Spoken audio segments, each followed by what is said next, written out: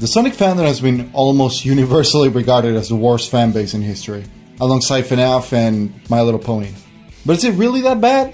I mean, sure, the community has stuff like Chris Chan, but also had legends like Christian Whitehead and Tyson Hess, both who started up with fan projects and ended up working in the Sonic franchise.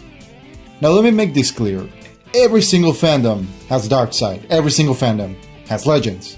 I'm not making this to shit on any part of the fandom, but just to explore the good and the questionable. And because you wanted it, we're starting with the questionable part.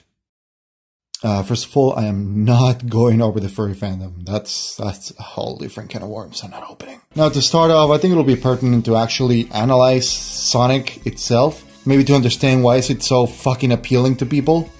I mean, just look at him. He has his green eyes, his pretty cool shoes, that giant finger. I can see why people like him, or even love him. What I can't understand, however, is why people would want to fuck him. Yes, folks, just like there's people wanting to fuck everything, there's people out there who would love to ream Sonic's little puss hole. And you know what? Whatever. To each their own, I guess. I'm not here to kink shame.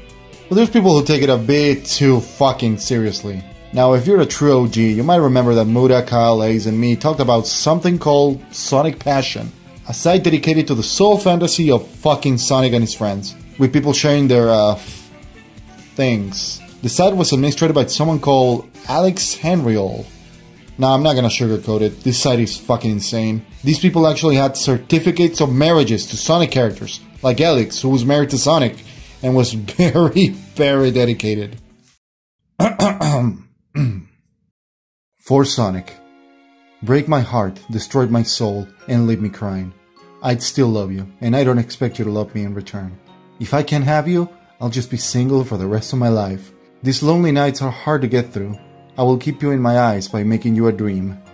Even though you're not here and nowhere to be found, my heart says you're still here and everywhere to be found. Words are just not enough to tell you how much you mean to me and how much I need you by my side, all my life. You have touched my life in ways others can't even think of. If you have the courage to love, you have the courage to suffer. True love is a wonder that has no end or beginning. No matter how hard things seem, true love will lead you through it. Never underestimate the power, because love can do miracles which you never thought possible. The greatest love story that was ever told could be me and you. You just never know. You are my soulmate, my sweetheart, my dream come true. For now, until the end of time, I will give my heart and soul to you. You can love and love as many times as you want, but with the same person. The first time I saw you, I knew it was true, that I'd love you forever, and that's what I'll do. You don't know what you do to me. You don't have a clue. You don't know what it's like to be me looking at you. Death cannot kill what is not measured by time.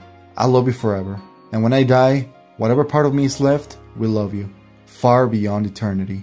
There's no limit of what I wouldn't do for you. Just ask, and it will be done. No matter the miles, no matter the sacrifice, I love you. You'll always be in my heart. Love has no limits and no regrets. I will love you for the rest of my days.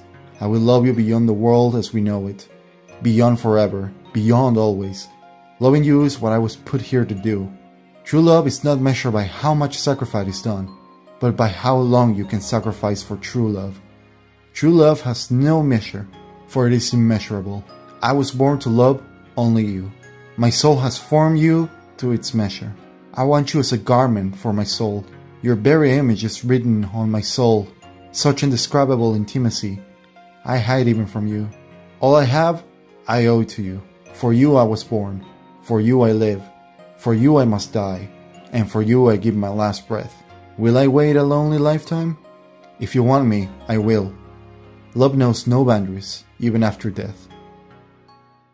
Now, as far as that's completely sane, it was sweet. It was sweet. Let's just tackle a little bit more, huh? See what more we can find. I'm not gay, but there's something about Sonic's... Hello, this is cool and all, but Shadow's not gay?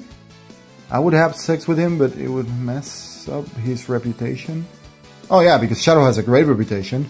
You know what? Fuck it, never mind. Let's just go back to the author of the first story. Maybe we can read something else by her. All of the above. I want him to trample me. I want him to vomit in my mouth. I want him to piss, shit, and snot. Oh boy. Well, you know what? I'm not going over every single detail in this shit. You can go visit her on your own. Well, now, how about a little bit of art, huh? One of the best ways to show appreciation for something you love is to draw fan art of it. And Sonic, well, you know, is no stranger to fan art. Now, to be honest, most of these fan arts are pretty damn great. Now, I could go on and on about the countless recolors and OCs and Google your own name but add the hedgehog at the end and shit. But that would just be beating a dead horse, to be honest. I'm going to a realm I'm more familiar with. Comics. Now, for Sonic Comics, we got the best of the best. We had the longest running comic, we got a pretty damn good reboot, and then we got an image of something.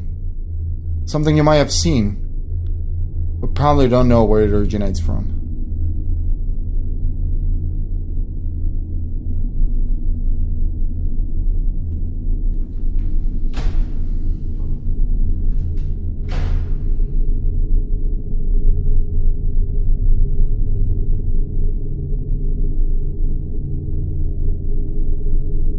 Actually, no, fuck that. Fuck everything about that. Nope.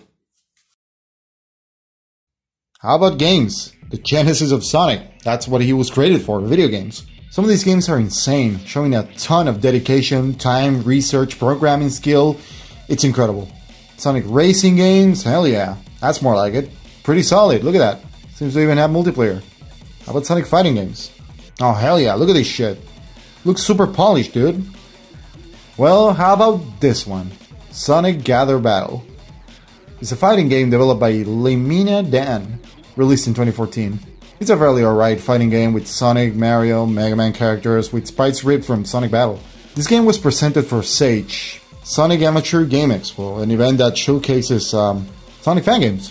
And most of them are absolutely gorgeous. The thing is, this guy made some custom sprites or OCs or shit, and he really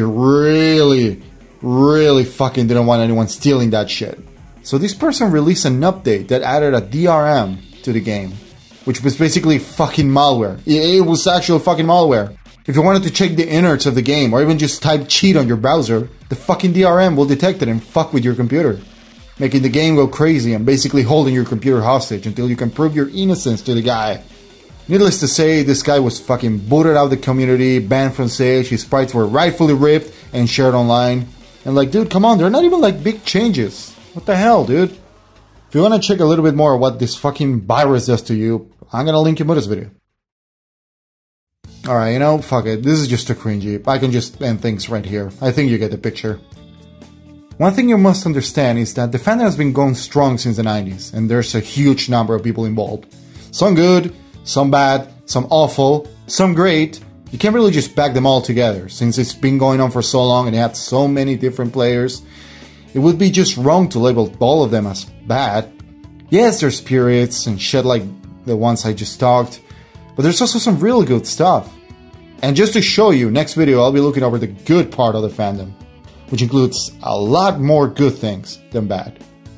Till the next time, stay safe, boys.